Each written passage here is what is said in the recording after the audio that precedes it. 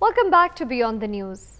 Now, stocks took a beating at the KSE 100 nosedive nearly 1400 points in day-to-day trading, falling well below 40,000 early Monday.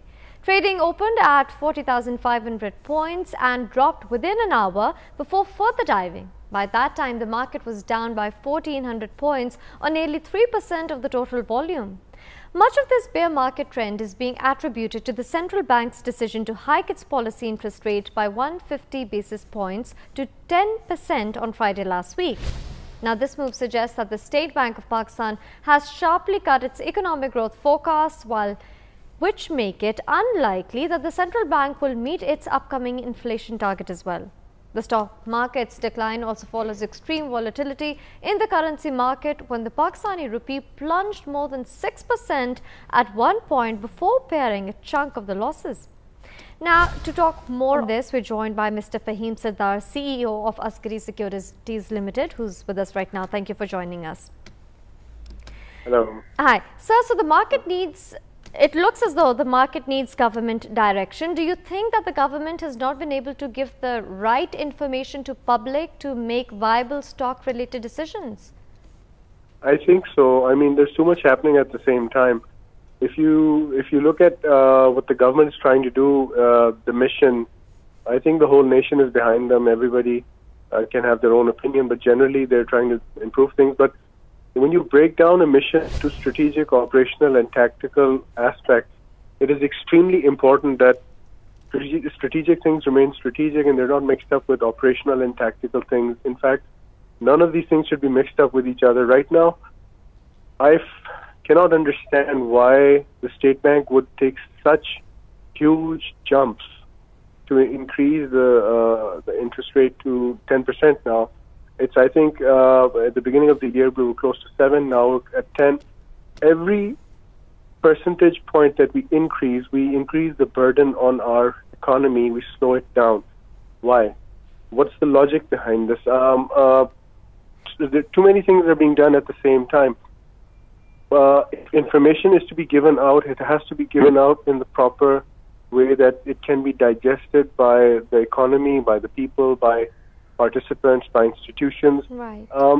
We're just seeing a very aggressive movement in different directions at the same time, which I don't think is going to be that beneficial. Right. Now, Mr. Sardar, should the government, in your opinion, make it clear that the rupee depreciation is being conducted on IMF's demands? The government should be crystal clear about this with the nation, because it appears that this is being done at the behest of some request or some demand by IMF. And if the government is going to go to IMF, then might as well just be honest about it, in the sense be open about it. There's no point in saying that you're not going to go to the IMF and then the next day you wake up to see the rupee plunging by 10 rupees. I mean, it's becoming unbelievable, Right. if you ask me.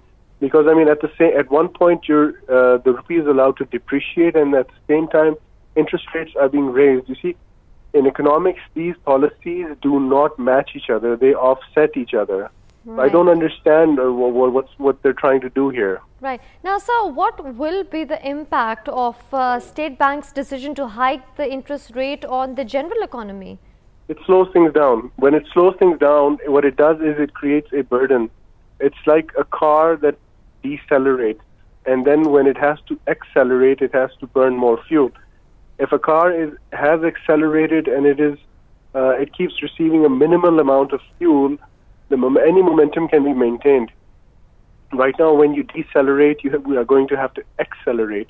Right. For that, you need to put in more fuel, more effort, more time, more everything, and that itself is something which I don't think is being factored in. Right, right. And do you predict that this bear market trend will continue for a long time? When will the market recover some of its losses?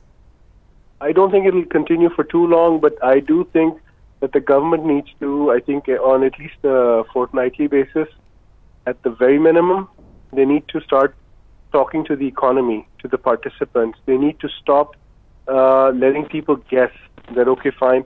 On one hand, we were categorically told that there is no need for any foreign funding. And then suddenly, three things have happened in the market since then, in the forex market, in the stock market, which basically tell us that adjustments are being made for IMF. So you see that they're just contradicting each other, the statement and what's happening in the market. I'm just saying, being constructive, that the government has to take whatever it wants to do, whatever it is forced to do, they have to take it in a sequence. Not it's not that people should wake up tomorrow morning to find out that something new has happened. Right. But then if there is so much uncertainty all around us, what factors are the investors really looking at to make the right decision? I think at this stage it's a wait-and-see policy. That is the best situation, because if you look at today's volumes, the market went down by approximately 114 points, which is huge. And you had 162 million shares traded, which is absolutely nothing. And of the top 10 volumes, you will notice that only one share or two shares were more than 20 rupees in value. And seven shares had absolutely small values, less than, I think, 20 rupees. So, I mean, there's a sentimental shift. You can clearly see that today's movement was sentimental. It was meant to show how the market felt about the policy. Market did not accept it. Market did not digest it. Let's see if it digests it tomorrow. Right. Now, my last question to you. Will stocks remain attractive considering that government bonds offer much better returns? I think the stocks are extremely attractive. Just today, the Pakistani stocks, many of them, they became 5% more attractive. So they're going to beat government bonds in any case. However, we don't like to bet on a bearish sell. We like to bet on little dips, which sort of recover very soon. Right now, what we're seeing, what happened today, was based on a fundamental event that happened with the monetary policy. However, what we saw, the trading that we saw today, was totally sentimental. So you have to balance the two out, which means that there's going to be a sentimental adjustment in the near future. And we can, for example, if we see the government coming up with proper information dissemination, I think you'll see a recovery pretty quickly. All right. Mr. Faheem Sardar, thank you so much for joining us on the show tonight. On that note, we take a quick break, but be back soon.